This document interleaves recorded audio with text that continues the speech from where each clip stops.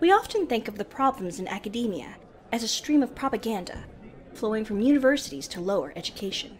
But the reality is far more sinister, because while universities have become echo chambers, many institutions continue to see them as authorities on everything from childhood development to government policy. A machine that allows misinformation to be distributed to the masses without question. Join the Honey Badgers as we discuss the feminist hate machine. As always, the show will be available for download after the broadcast at honeybadgerbrigade.com.